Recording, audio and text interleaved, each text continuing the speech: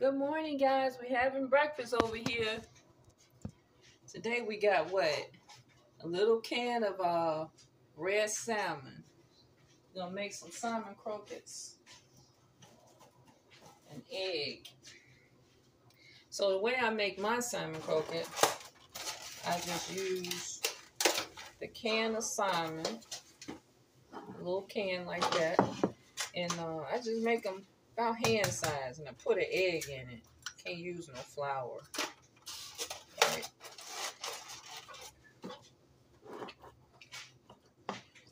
Add an egg in. So guys, I want to talk to you about being healthy while you sleep. Sometimes you may sleep sideways on either side. And some people even mess around and fall asleep on their tummy.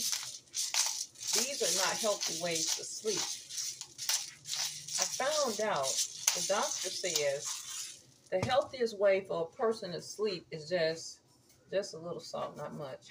It's just to sleep on their back. Because I had been having a neck ache over here and aches on my side, different sides of my body. Come to find out, your body isn't really resting if you're sleeping on your side and you're not sleeping on your back. When you sleep on your back, then your body has an even ability to rest because everything is resting. You know, you don't sleep like on your back with your legs kind of straight out. The way you sleep with your legs is you sleep on your back, completely on your back. You have your head straight like this. Don't have it to this side or that side because you want to rest your complete back. Have your head straight and your legs should be kind of in a circle like this, like they're not straight out like you're dead in a casket, but kind of soft like in a circle, like somebody just laid you on the bed. Your legs should be soft on like that, like a little bent, but not bent, but a little soft like. And you're laying on your back with your head anatomically straight. That's how you rest your complete body so that you're not achy when you wake up. Because imagine this, guys. You sleep on your side or on that side for 7 or 8 or 9 or 10 hours. When you wake up, you're going to be sore. Because for one, you're sleeping on your bones. All of your bones. You got little bones in your neck, little bones in your shoulders. You don't want to be sleeping on none of your bones. You want to be sleeping just flat on your back, your head straight, your legs kind of softly curled in a circle like that. Not straight out like you're in a casket, but just kind of softly curled. And you're asleep. That's the best way to sleep. Now, if somebody got a bad mattress and when they sleep on their back, they feel like they're not all the way laying flat, you can slide a pillow right underneath this part right here to give you a little bit of curvature, and then you still sleep on your back with your head straight and your arms, your legs sort of softly in a circle, and you will sleep good. I slept 2 extra hours like that last night. I didn't even know I could do it, because I'm not a back sleeper, I'm a side sleeper, but I've been having a lot of aches and pains in my neck over here, my neck, in my sides. And so the doctor says you're not supposed to sleep on your side all night. You're supposed to sleep on your back. Now, I flipped my mattress. I've done all of that, but I was still having the pains. So I said, either I'm sleeping anatomically wrong or something is wrong, Had the muscle relaxer, got the muscle relaxer. So what I do with this is take about a spoon and put it in the skillet and let it cook. Got the muscle relaxer, but I'm not going to get dependent on it. So what I said, I'm not going to take a muscle relaxer tonight because I know I was tired. I worked the night before, but I hadn't went to sleep all day because I have to clean, So I said, what I'm going to do is use castor oil. And whatever ache me, I rub it on there. My neck all up in here because I've been sleeping on my side. My back over here, my back over here. And then I even wet a towel with some castor oil and I put it inside my clothes up here, all on this back muscle. And then I laid flat on that and went to sleep. And guys, I'm feeling so much better. I'm not going to get that many out of this little can. Should have had 2 cans. I'm feeling so much better. I'm going to get about 3 out of this, which is cool.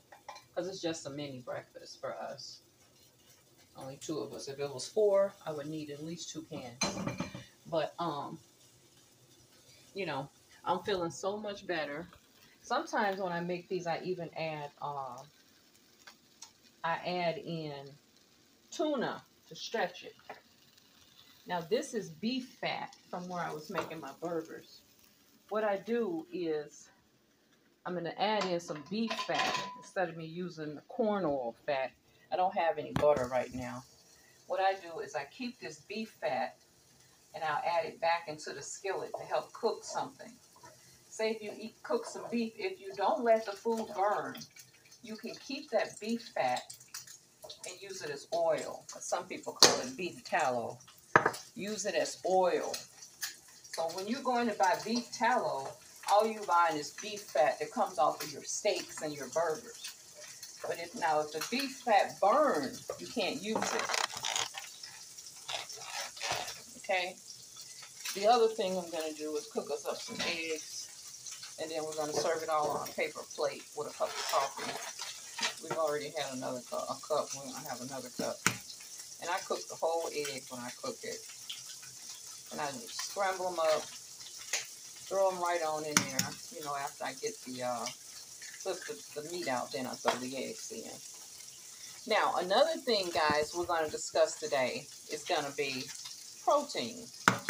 Some people feel like, I made an appointment yesterday to go get a colonoscopy because I'm of the age to get that done. So the doctor said go get that done. So I'm not going to keep them eggshell because they're white. But some people feel like they constipated because they're eating beef, right? So I'm going to tell you something. You're not constipated.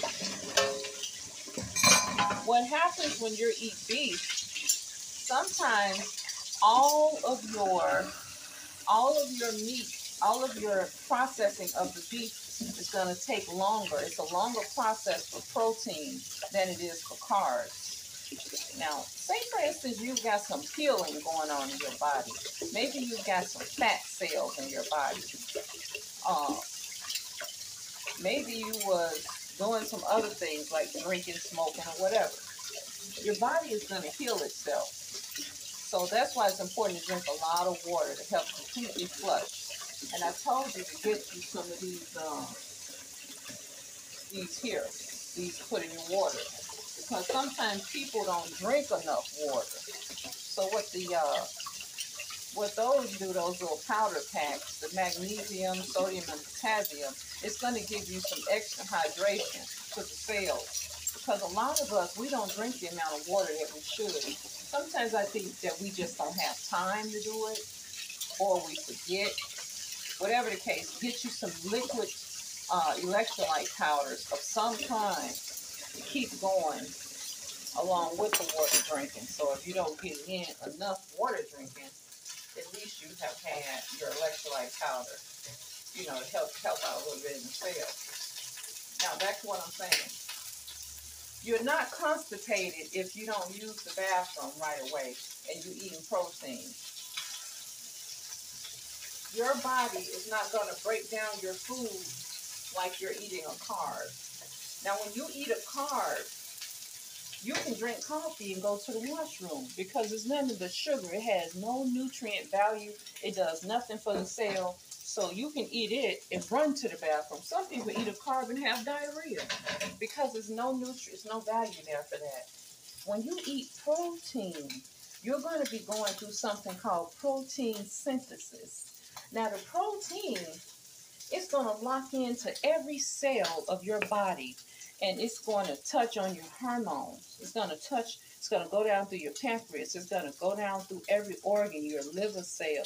It's going to go all the way down through your colon. But before you even get to the colon, it's going to go down through every area that it needs to touch and lock in to heal It makes stuff. It's making. I'm telling you about the protein. That's why I say protein. The protein is building up muscle in you. And every organ is, you got over 600 muscles in your body. Every organ is a muscle. So every muscle that need healing, the protein said, wait a minute, I got to stop right here. I got to stop right here and make a deposit. Because it want to do protein synthesis in the liver, in the kidney. It want, and while it's building up the muscle, and you're not eating, you're fasting, right? You're fasting while this muscle is being built up. The fats say you need the carb. There's no carb if you're on a long fast. Now today we're going to start a fast, which is going to start from 12 today until 7 p.m. Wednesday. This is 31 hours.